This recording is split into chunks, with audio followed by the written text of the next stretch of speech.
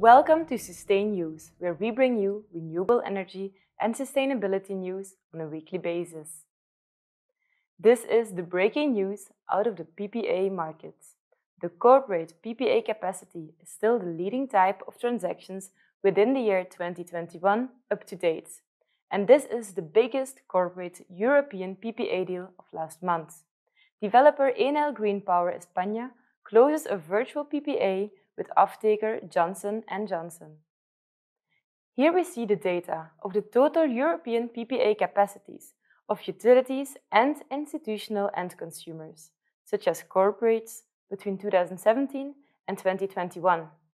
The PPA capacity is increasing, with a total capacity of 6,891 up to date, which almost reaches the total capacity of last year. The utility PPA capacity in 2021 up to date reached the amount of 3,159 megawatt, and the corporate PPA capacity reached 3,732 megawatts. Here we see the monthly data showing the European PPA capacities in 2021.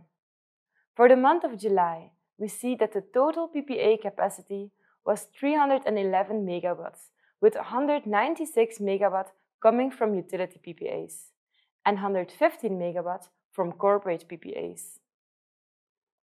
These are the two biggest European PPA contracts closed in July 2021.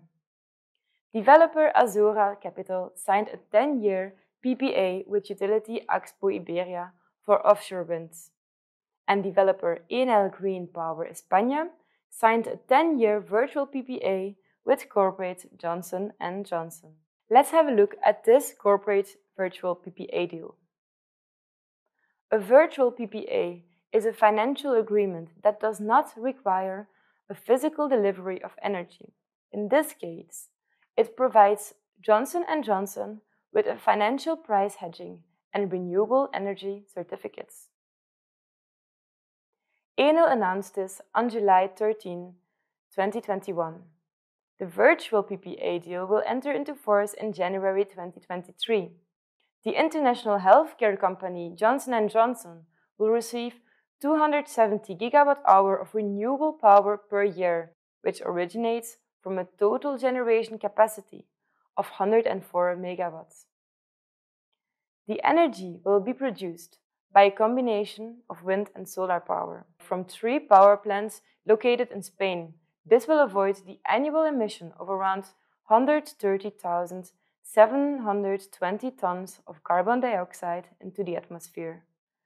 Salvatore Bernabei, CEO of Enel Green Power and head of Enel's business line Global Power Generation, says, "This innovative agreement is showcasing the possibilities that pan-European virtual PPAs can offer to companies, boosting their sustainability journey towards a fight against climate change throughout the continent." So that was SustaiNews. Next week, my colleague Stefan Hund will talk about global warming and the developments of climate change policies in this month's renewable energy policy and sustainability.